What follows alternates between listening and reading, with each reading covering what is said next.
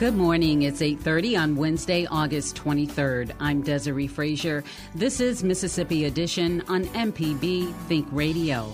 On today's show, the Environmental Protection Agency hears community feedback on how Jackson's sewage system should operate. Then state leaders and businesses work together to get broadband access into more Mississippi households. Plus, we talk with author T.J. Ray, host of this week's History is Lunch, about his research about how the press covered lynchings. This is Mississippi Edition on MPB Think Radio. The Environmental Protection Agency is collecting public comments this week on plans to expedite repairs to the City of Jackson's sewage system. Similar to water distribution, the sewage system has been under a federal consent decree since 2013 for allowing raw sewage to seep into the Pearl River. During the public hearing, Jackson resident Anthony Moore discussed his concerns about the federal government taking control of the city's sewage system. I think it is a mistake for Jacksonians to just sit quietly while our ability to affect who controls our utilities in our city and our municipality is deconstructed right before our eyes.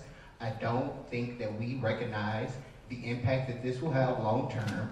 I'm concerned about the ongoing operations post this consent decree in this order. I think there is a very clear deconstruction of the workforce here in Jackson. We have to be able to maintain our own water post this order. We have to be able to maintain our own sewer lines. That's the first issue that I had. Secondly, I think there's been a failure on the federal government's part, the state government, MDQ, EPA. I am from a middle-class legacy black community.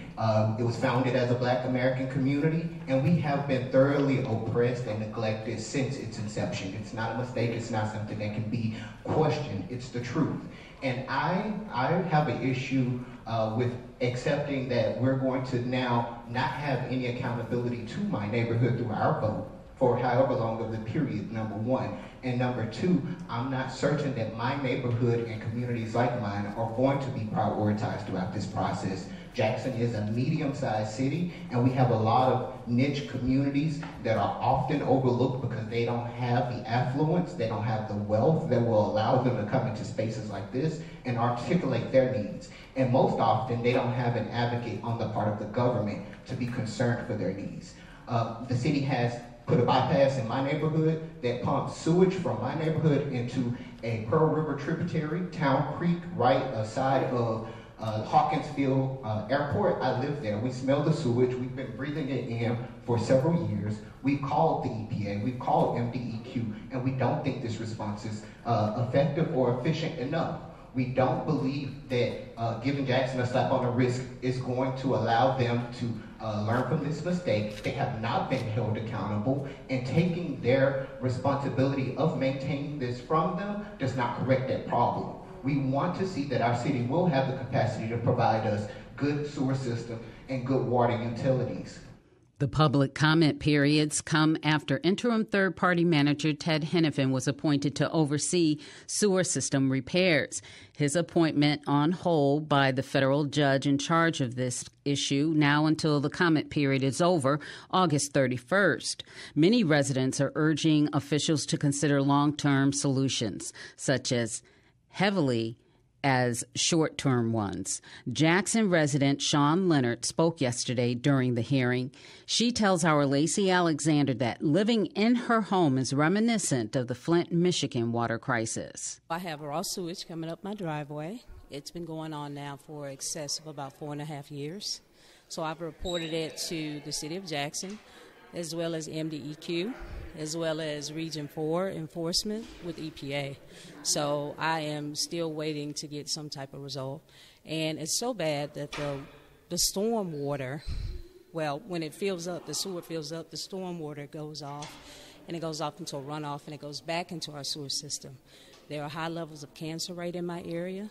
So I was requesting some different things for the oversight decree to include, which is an impact study of my area. How long have you been going through that? About 4.5 years, 4.5 to 5 years. And so much so that the erosion has caused my driveway literally to crack up and break. So it's about to be a sinkhole. You made a really powerful comment in the room about how Jackson feels like a third world country right now. Talk to me a little bit about some other things you're seeing in the city that are really making you feel that way. Some other things, just the fact that we have low water pressure most mornings when we still wake up. Even though they've been fixing on the system, we haven't necessarily seen some of the doable results. It's been a problem with passing just the quality, the quality level that is drinkable. So we haven't had drinkable water, I know, in about 3.5 years. The erosion is killing the streets. The sewage has just ate away at the street at my corner. So I've been petitioning Robert Graham, the district supervisor over there, to fix the streets. He won't. I mean, just the crying. No response from the city government. I must be honest, though, I was lucky to have a conversation with the mayor yesterday with the hopes of probably getting some help in my area. I live in the Woodhaven subdivision. So we have been actively trying to petition the government, our local officials, to give us some help. You know, there's 600 homes there in that particular area. The tax base is an average of $3,500 that they pay a year. And we literally cannot get any help, nor do they know how to even find the sewage system in my subdivision. So it's been an ongoing problem, and so many businesses have had to close down, restaurants. I mean, no water. I mean, water is a basic need. So it's affecting the economy, along with the crime, along with the fact that it seems like we live in if you drive to one section of Jackson, it seems really good. And then you go to our neighborhoods or access neighborhoods or access cities, Flowood, Madison, Brandon. I mean, they're up and they're moving. What's going on?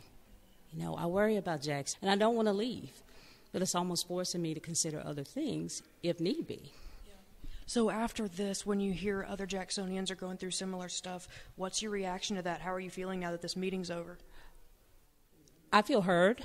Okay, but I've been voicing my concerns for 5 years, and even to the EPA. So I'm curious to know, what are they going to do? I have had some past experience in the federal government myself, and it's about making demonstrative change. People are tired. We're tired of paying taxes and getting no representation all the way up to the federal government. So it's time to put up or shut up. This is a great display of conversation, but we need action. That's Sean Leonard, a resident of Jackson. Again, the public comment period ends August 31st. Coming up, state, federal, and business leaders are working together to expand Internet access in Mississippi. This is Mississippi Edition on MPB Think Radio. What's your favorite type of music? The old standards? Country? A specific type of jazz? Maybe you love classical. In addition to Thinkin' Radio Reading Service, we broadcast MPB Music Radio. Listen live to essential and emerging artists from your HD radio, our app, or from mpbonline.org.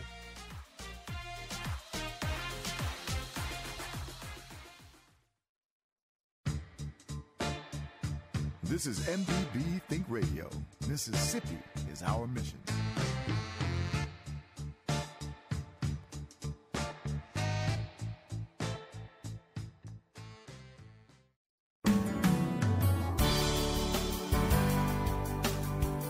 This is Mississippi Edition on MPB Think Radio. I'm Desiree Frazier. Many homes, businesses, and schools in Mississippi have limited access to Internet, but state and federal officials are seeking to help close that gap in coverage.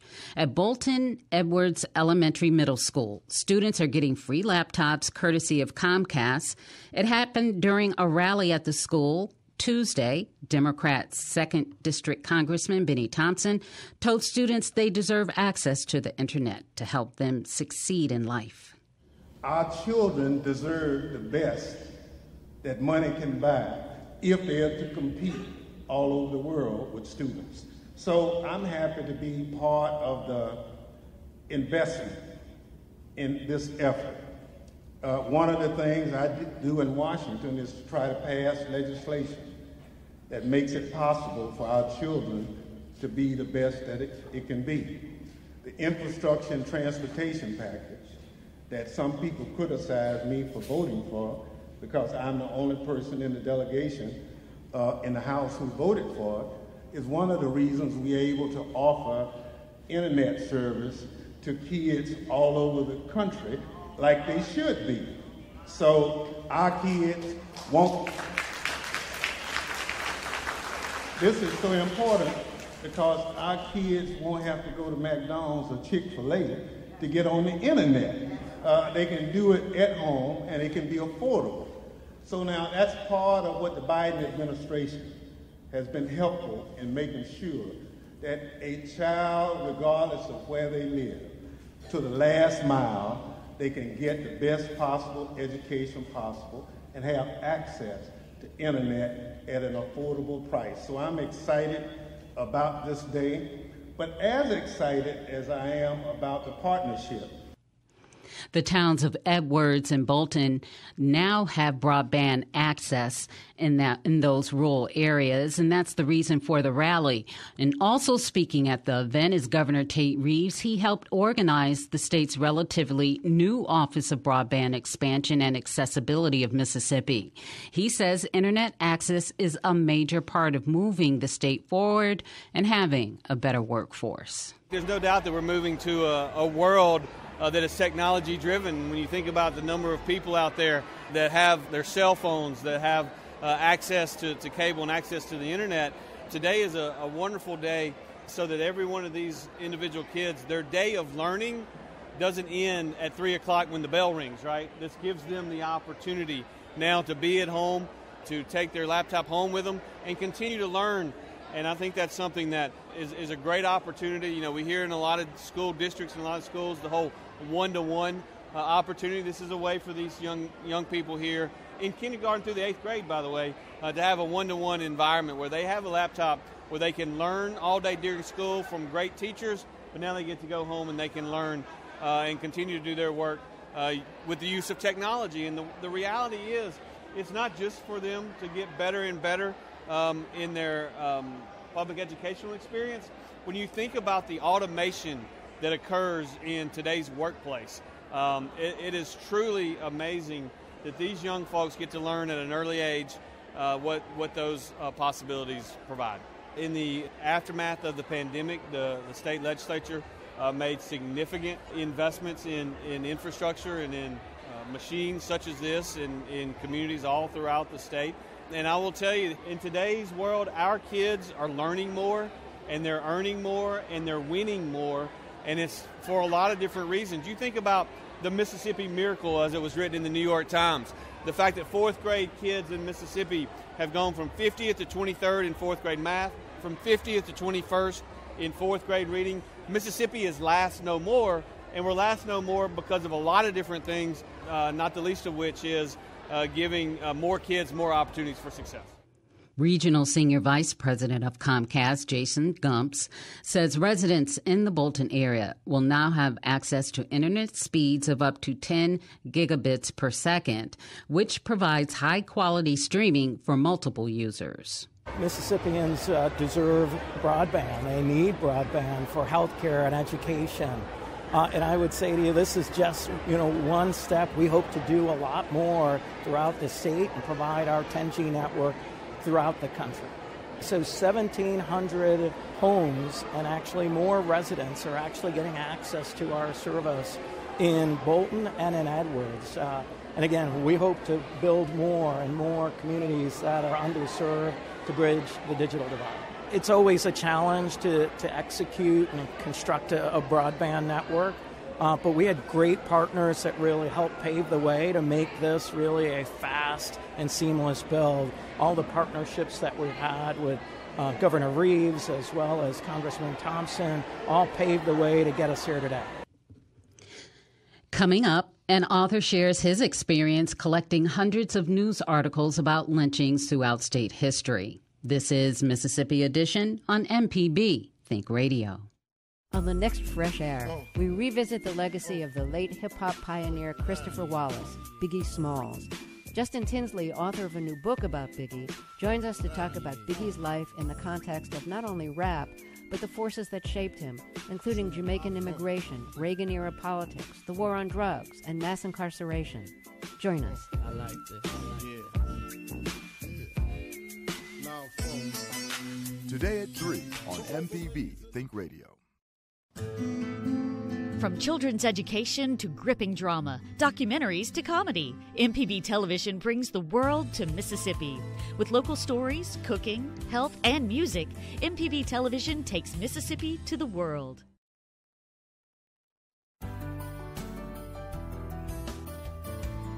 This is Mississippi Edition on MPB Think Radio. I'm Desiree Frazier.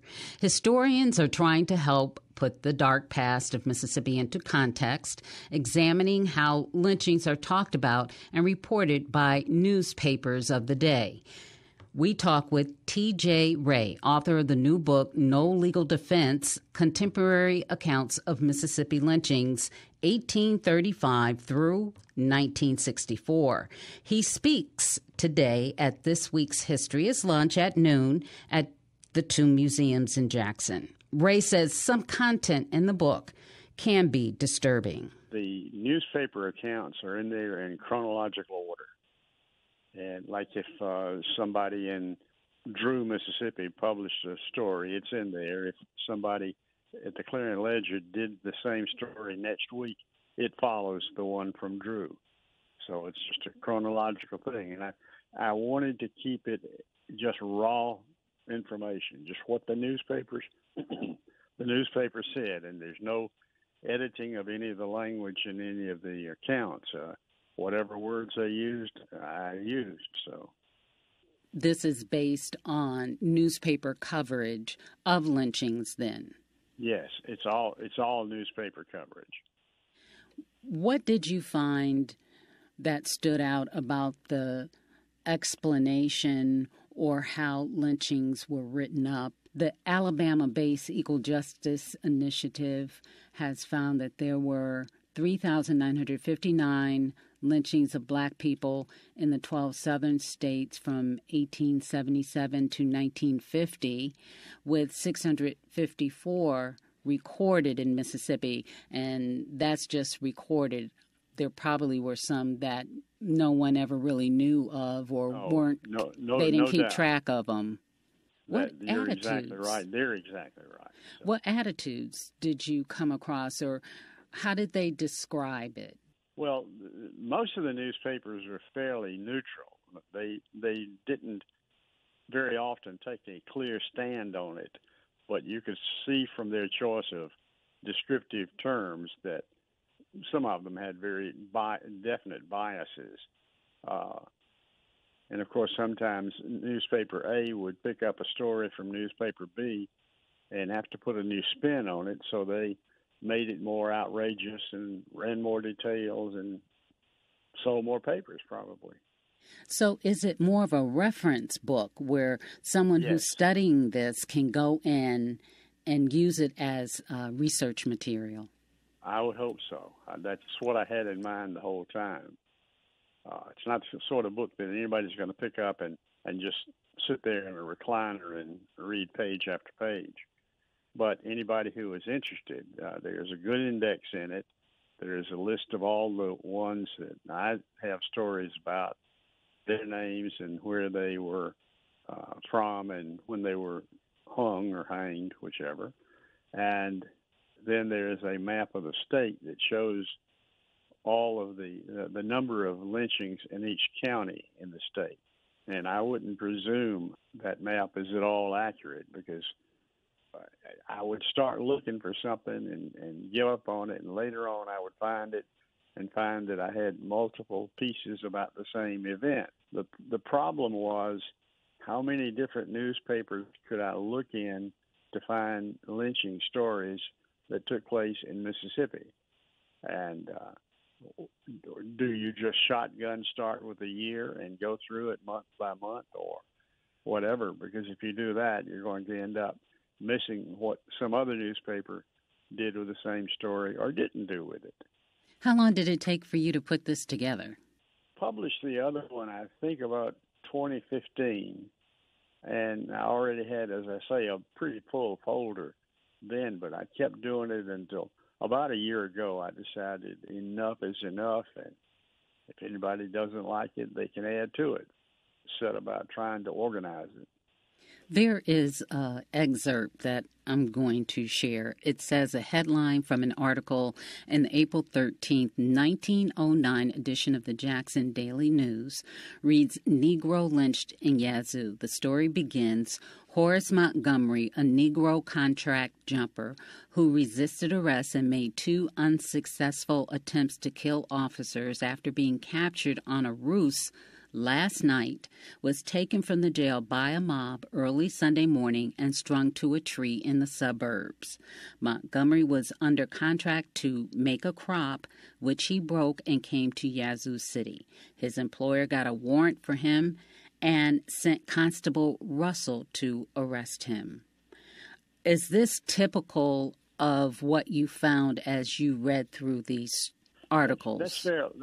That's fairly typical, yes. The language there is fairly common. It gets hyped up when there is something really sensational, like rape stories always excited newspaper editors, so they make a big deal about the young lady. And what then becomes important is checking other sources about the same story, because I was reading one last night that's in there, a report of an 8-year-old girl being raped. Well, it turns out that it was an 18-year-old girl, and instead of it being just a black stranger that raped her, it was a black that she had been sleeping with evidently for years. So you get that kind of distortion. I guess newspaper editors were nervous about pinning people down because they got to answer their constituency. What were some of the reasons that you found that black people were lynched? And I would assume men and women? Men and women, and not only blacks, but whites, because there are a lot of whites in there that were lynched, some by whites, mostly by whites, but also lynched by a mixture of white-black people. Really? And there are a number of stories throughout there of black mobs lynching black criminals. So it's not a cut and dried thing at all. When there was a mixed race lynching, who was the person that was being lynched? Were they white or black? Or they could be either.